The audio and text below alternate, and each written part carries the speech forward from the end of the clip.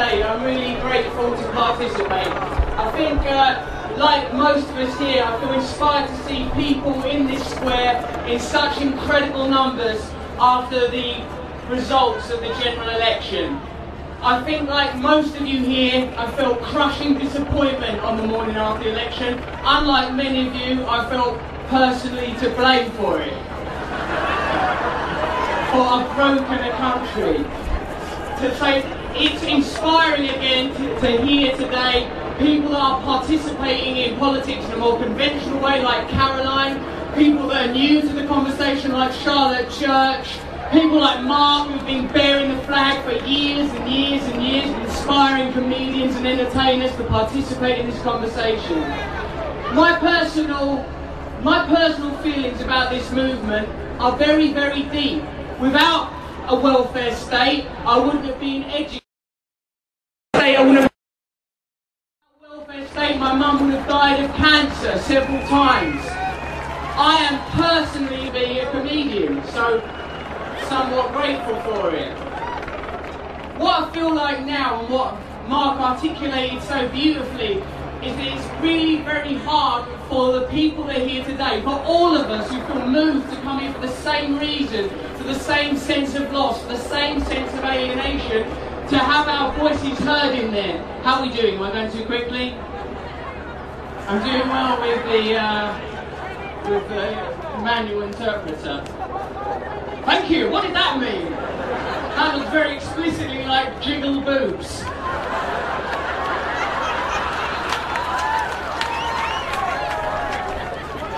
This has been a really inspiring journey that I've been getting educated in public for the last few years. Not that the state education in this country is inadequate, but to be part of the housing movement, to work with people like Focus E15 and the New Era Mums has been incredible.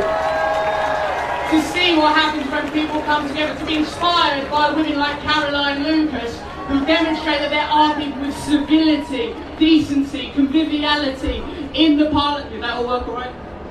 That felt like a stream. Within the parliamentary process, I feel, in spite of feeling somewhat disheartened by, I don't know, the things that happen when I, like at the moment outside Downing Street where I called that geezer a snide, or the moment with Miliband where it felt like I sort of negatively participated in parliamentary democracy. I've met so many inspiring people, people that are prepared, people that, you know, I've got people saying like we need welfare for the vulnerable members of society. I feel like we're all vulnerable members of society. I feel like that it could happen to any of us. It's been something that's been around me all my life.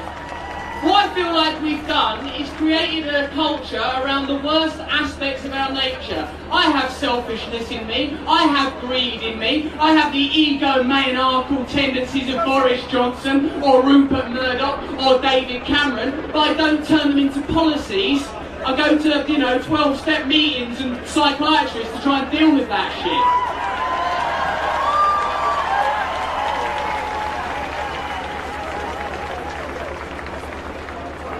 We're living in a culture where the worst aspects of our nature prevail. I don't think it's always been like this.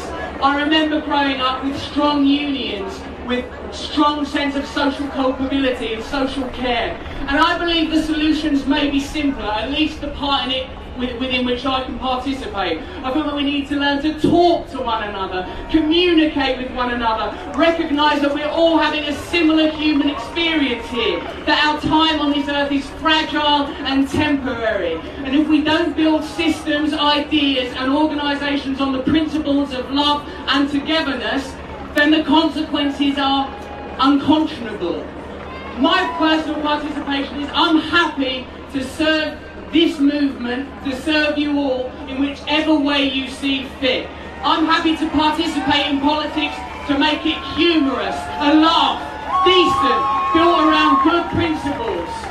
It's been said before that the right look for converts and the left look for traitors. We have to look for new ways to collaborate now, to accept that the price of admission to this movement cannot be perfection, that we have to allow whoever wants to be part of this movement to participate in whatever way they can. All we're actually trying to do is build a society that's better for us on an individual and collective level. Better for all of us. I've spent time now among the aristocracy, around Hollywood elites. I don't think they're truly happy. I don't think they know how to love one another properly. I'm assuming that the vast majority of people in there, perhaps Jeremy and Caroline aside, are not having very successful sex lives.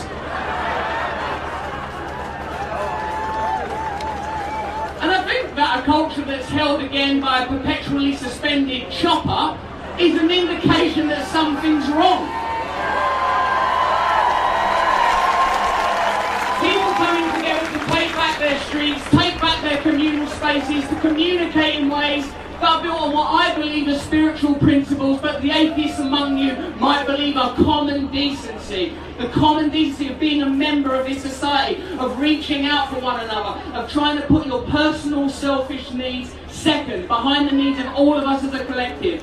I spent the first part of my life trying to escape from a mundane, suburban, single life, welfare supported existence. I thought fame and fortune would make me valuable. I found out that it's empty. I'm going to spend the rest of my life belonging to community, embracing community, and helping in whatever way I can. I'm so glad that that's not the moment I'm going to be executed, from behind. I thought that was my moment. Alright, yeah, it's time to keep the band ready. Ladies and gentlemen, I think we've got some musical entertainment. It's been lovely speaking to you. Have a wonderful day, have a wonderful night. Stay with the movement. Cheers, take it easy. Ta-da.